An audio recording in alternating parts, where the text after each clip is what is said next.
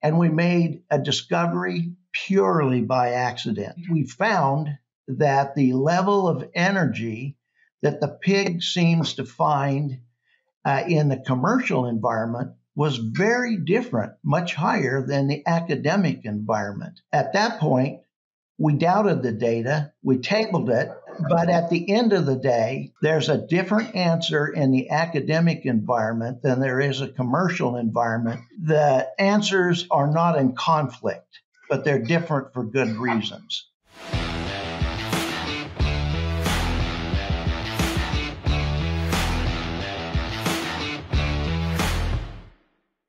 Welcome to the Swine Nutrition Blackbelt Podcast, where we explore the science behind swine nutrition.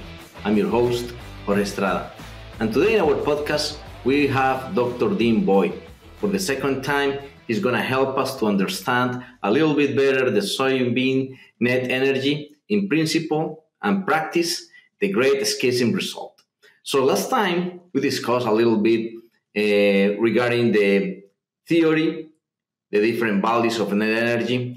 And now in this episode, we're going to dig a little bit more into the practical ways to get into the net energy. And also, we're hoping that Dr. Boyd is going to share with us some of the resources that we can go and look for to explore a little bit more in this. Going to that specific point, Dr. Boyd, which is basically the practical formulation in order to feed pigs. So it is also my understanding that although you believe that the estimate of the net energy coming from Illinois for soybean meal is correct, that value might be a little bit different of the recommendation for commercial practice, meaning that in commercial practice is probably a higher value. Is this true? Yes. You have just taken us, Jorge, to the second side of the coin. What we have just sorted out is the classic or substrate net energy for soybean meal. And the estimates that Hans Stein has vary less than 1% from what Hanor has, very similar to Cargill Animal Nutrition. Now, that is classic net energy, and that's important to sort out so that the absolute minimum net energy used to compare ingredients in a database is established correctly. Now, we're now at a where we've just flipped over the coin. When we were sorting this out back in the early 2000s to 2010, we took the growth assay that we conducted in relatively academic circumstances and with low pathogen and low pig density, etc. And we applied it to a very capable commercial environment where there were 10,000 pigs on a site, 2 barns were retrofitted, extremely good research facilities, and you have them, many others that. And we made a discovery purely by accident. And we found that the level of energy that the pig seems to find in the commercial environment was very different, much higher than the academic environment. And so at that point, we doubted the data, we tabled it, but at the end of the day, there's a different answer in the academic environment than there is a commercial environment.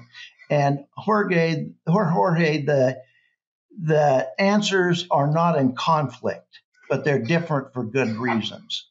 No, that's excellent insight, and it's very similar what has happened with other ingredients, right? I mean, what happened with DDGs at the time and stuff like that, we know when we were learning how to use them, right? So why do you think, pigs in the university setting will give a different net energy value for soybean meals compared to those pigs in a commercial environment? Pardon me for a minute. I'd like to make one additional point. The data that we found was in 2010. I told you that we indefinitely tabled it. I failed to tell you that in that setting, a commercial setting, we didn't get the 82 to 83% of corn energy. We got 109% of corn. And that stunned us, depressed us. We tabled it. Aaron Gaines and I then worked with the CP group nutritionists who are quite capable, who decided maybe we weren't good researchers and they could help us out. So they did so. They conducted a study with soybean in commercial environment, early growth, and mid-finish. And they came to us so depressed. I've never seen them, and almost ashamed, because they said in the early phase of growth, we got 110% of corn. In mid-finish, for a long period, we got 98% of corn. So we resurrected our data, and it appears in Feedstuffs Article 2. And then since then, Jorge, you're aware that not only has KSU and JBS done these studies, but so have various integrators, and you have been kind enough to make your data public. So as to why, that's what you're asking about. We learned, I guess, some things you do right, and later you discover how right it was. When we conduct these studies, and certainly when Cargill conducts the studies, and when Ralston Purina, when they were in pig business, used to, we conduct those in an academic, university-like environment. And you can't have temperature problems, you can't have pathogen challenges, all those things. But when we move to commercial operation, the concentration of pathogens and immune challenges can be significant, even though the pigs are healthy. So we said, we'll label this extra nutrient effect, something other than a nutrient effect, as productive energy. And productive energy is not something you generally apply.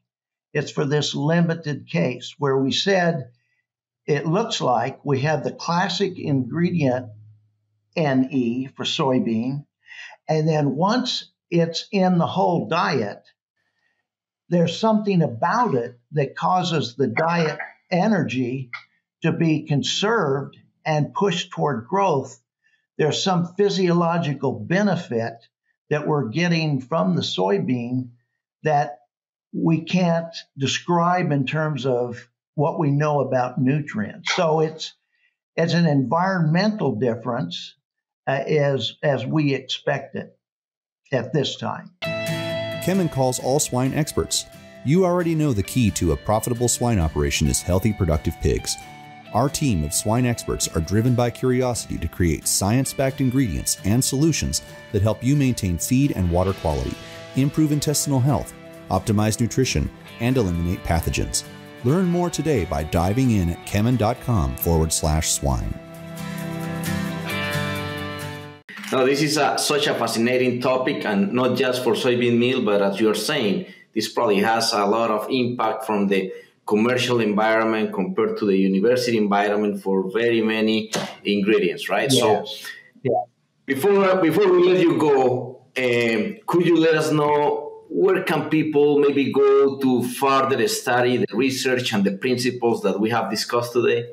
We can decide how to best get this to those who are interested, but I would say the best single source for the classic net energy sorted out from the productive energy in the commercial environment is the paper that Aaron Gaines and I published in 2024 in the Midwest Swine Nutrition Conference of 2024. It's in their proceedings, and I think we can decide how to make that easily available to them. The next thing is there's a series of Feedstuffs papers, Jorge, that you're aware of.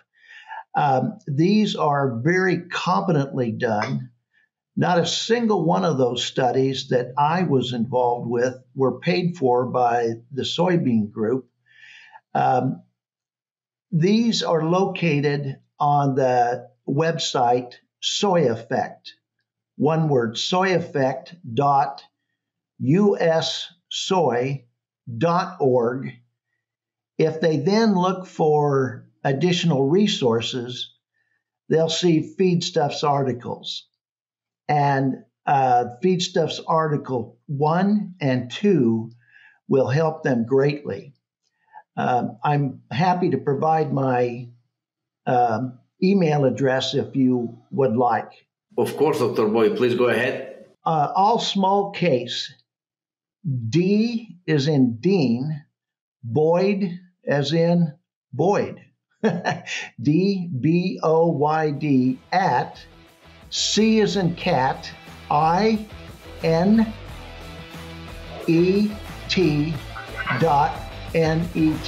dboyd@cinet.net. I'm happy to receive all comments, questions, abuse if they would like to. So, Dr. Boyd, thanks again for joining us today. Thank you so much. I appreciate it. Everyone else, thanks for listening to the Swine Nutrition Blackbelt Podcast. Don't forget to subscribe and leave us some comments. Join us in our next episode.